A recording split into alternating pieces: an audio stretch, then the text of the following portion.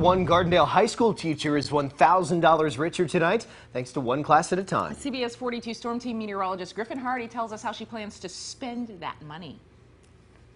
We're going to write x squared plus 12x. Students in Evelyn Cole's Algebra 2 class at Gardendale High School face a couple of obstacles. First, the course itself can be demanding, but there's also a shortage of graphing calculators. The students have had to kind of learn to do everything freehand and, T-tables and graphs. I felt like our focus was more on the pencil paper work instead of what Algebra 2 should be teaching right now. But graphing calculators are expensive, making it difficult for some families to purchase. I had a sweet parent to say, I just can't afford it. And that's why we surprised Miss Cole with a $1,000 grant.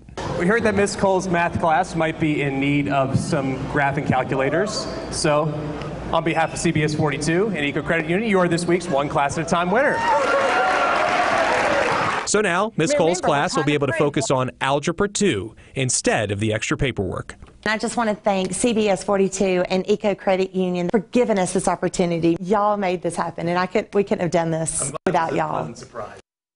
So if you're a teacher and you'd like to apply for a One Class at a Time $1,000 grant, go to CBS42.com, click on Contests, then One Class at a Time.